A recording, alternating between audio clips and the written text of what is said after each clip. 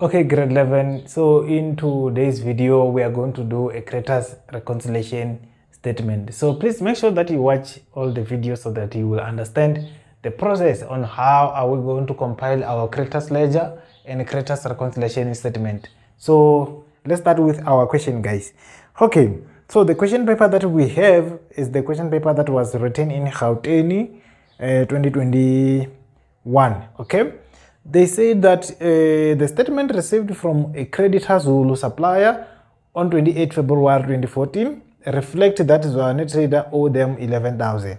And according to Zwane Trader, the amount outstanding is only 7,750.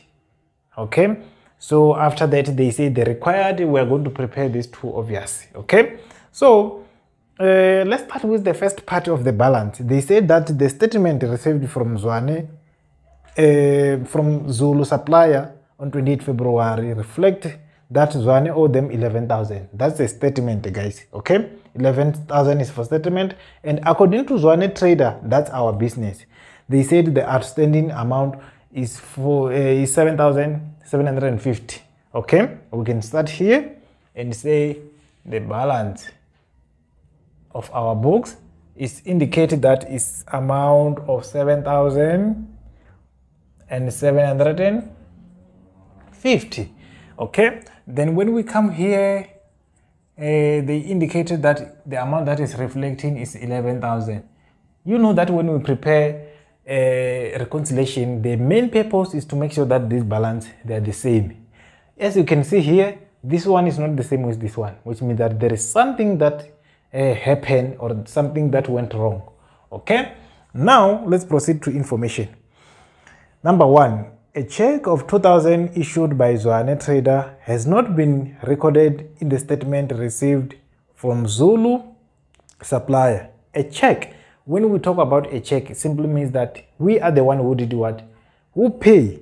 So they're saying that we paid amount of 2,000, but it has not yet reflected in the statement received from Zulu supplier. This amount was supposed to reflect here, but it hasn't yet reflect, which means that we're gonna say a check. Okay, a check of how much? 2,000. Okay, so guys, I also want to teach you this principle if you don't know. So when it comes to reconciliation statement, you have to know that on the debit side we add, on the credit we subtract. These two statements do opposite. Because we add on the debit, here we're going to subtract. Because we subtract here we're going to add. Simple. If you record item here, when it comes to here, it must be credited. They have to swap the opposite side. Okay, now the amount of 2,000, guys, we pay them, these people, but they haven't yet recorded that we have paid them the amount of 2,000. What do? We are going to credit it, check of 2,000. This 2,000 is subtracting. The reason is because, guys, remember, we have paid them, which means that it must indicate that we no longer owe them this 2,000. It must be minus. Very simple. Okay, and now transaction number 2, they said a check in the statement of January account was received by Zulu supply within 7 days. Therefore, a discount of 400 recorded by Zwane Traders in the creditors ledger must be cancelled. In other words, we recorded a discount of 400. When we record a discount, it's going to reduce what? A liability. But we paid within, after 7 days, they found that they haven't yet received the money. And they said that no more discount, cancel discount. In other words, we come here and subtract a amount of what? Of 400. Now they said no more discount. We have to do what? To add it back. Okay, discount.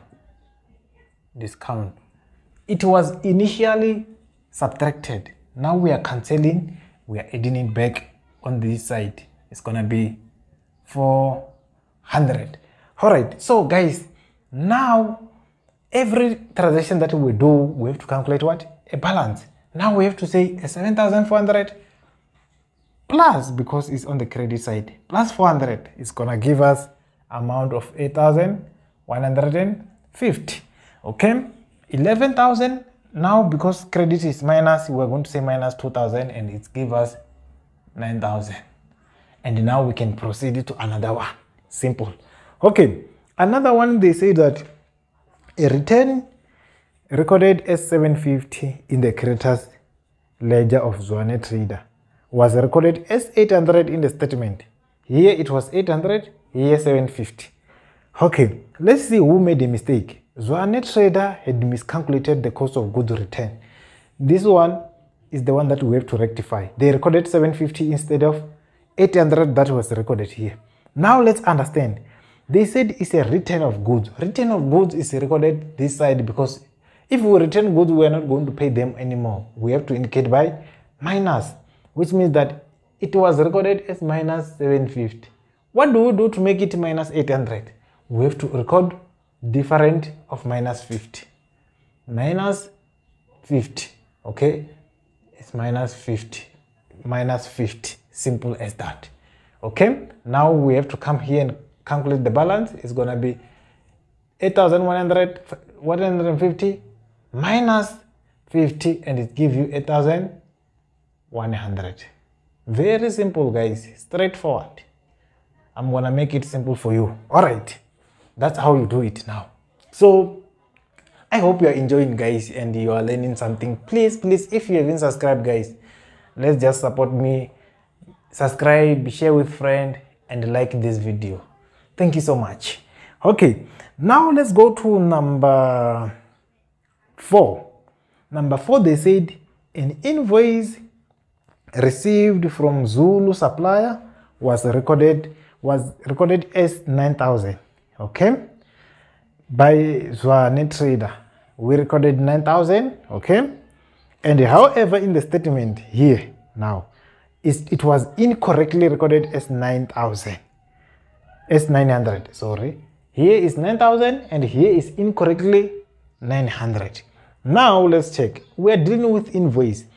Invoice, guys, simply means that we take a goods on credit and we haven't paid them, which means that in that case of invoice, liability will have to go up. If you take something on credit and you haven't paid, which means that you owe that person, which means that we have to check on the plus side to show that the liability has go up. Okay, it was recorded as 900 and on a plus side instead of 9,000. How much do we have to add to make it 9,000? The difference between 9,000 and 900, you just subtract, you're gonna get 8,100. 8,100. We are adding it because there was 900 already. 900 plus 8,100 is gonna make it 9,000. Simple as that. Okay, now we have to calculate the balance. Okay, now if you add these two, 9,000 plus 8,100 is gonna give you 17,100. Okay, now let's check another transaction that we have, the last one. An invoice of 4,500 received from Zulu supplier was incorrectly recorded as a credit note by Zwane Trader. Remember, invoice, I said we took goods on credit, liability go up. And credit note is when you return.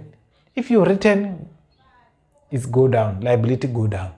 Now they say that invoice of 4,500, invoice of 4,500 received from Zulu supplier was incorrectly recorded as a credit note. In other words, they take invoice as a credit note. In other words, they went to our books and do what? And subtracted 4,500 here. By mistake, they were supposed to record it here. What do we do now?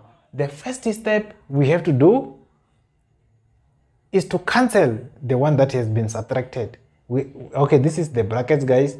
I'm showing the calculation. It's gonna be plus 4,500. We cancel in the first one that we are doing, guys, is to cancel the one that has been recorded already. The second one, we are now recording what? Our invoice plus another 4,500. The first one, guys, is to cancel. The second one is to record. Or you can just record 9,000. 9,000 is these two when you add them together. So if you say 8,100 plus 9,000 is going to give you 17,100, which means that now our creditors reconciliation has been finally solved, because 17,100 is the same as 17,100 that we have this side.